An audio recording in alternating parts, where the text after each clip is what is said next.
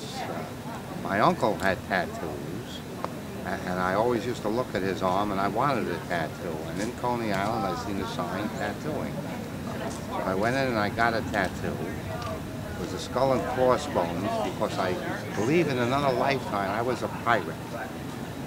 And I got my skull and crossbones, and looking around the walls while he was doing this tattoo, which only took 2 minutes, and I paid $2.50 for it. Gave him a 50-cent tip. I seen this beautiful rattlesnake on the wall. So I got my tattoo and I went and washed it in 2 hours in the bathroom in Coney Island. And I came back to get the snake 2 hours later. And I gave the man, his name was Max Peltz.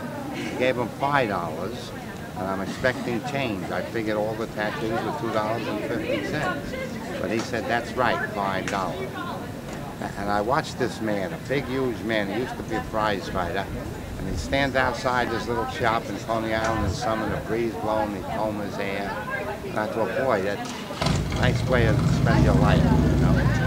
And I asked him if he'd teach me, and he sold me some equipment, showed me how it worked, and I never looked back. I've been doing it 51 years. Retired last year at the end of 50.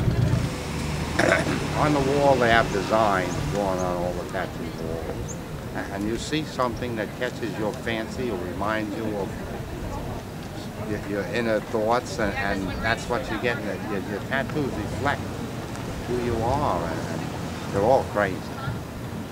Everybody is. But the guy that gets the tattoo, you can see he wanted an angel. You can tell what he's thinking. And there's so many. There's so many stories, and each person is an individual.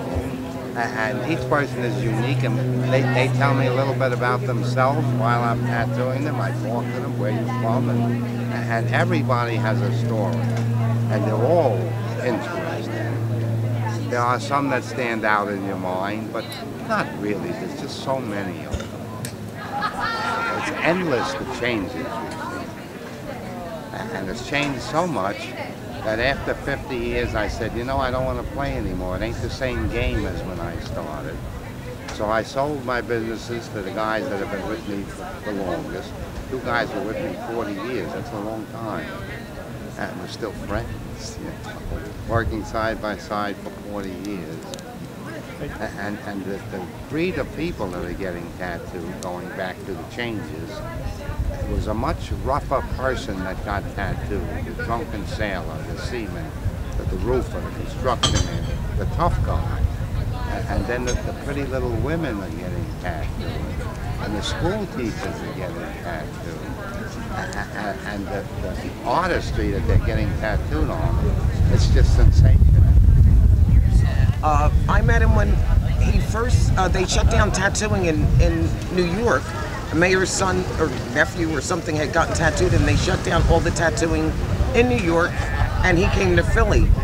And when I first saw him and another guy named Dracula who had his face tattooed, I was like, oh my God, I had never seen anything like that in my life. Although my mother had tattoos, she was 93 when she passed away, and she had 7 tattoos on her, and they were done professionally by hand.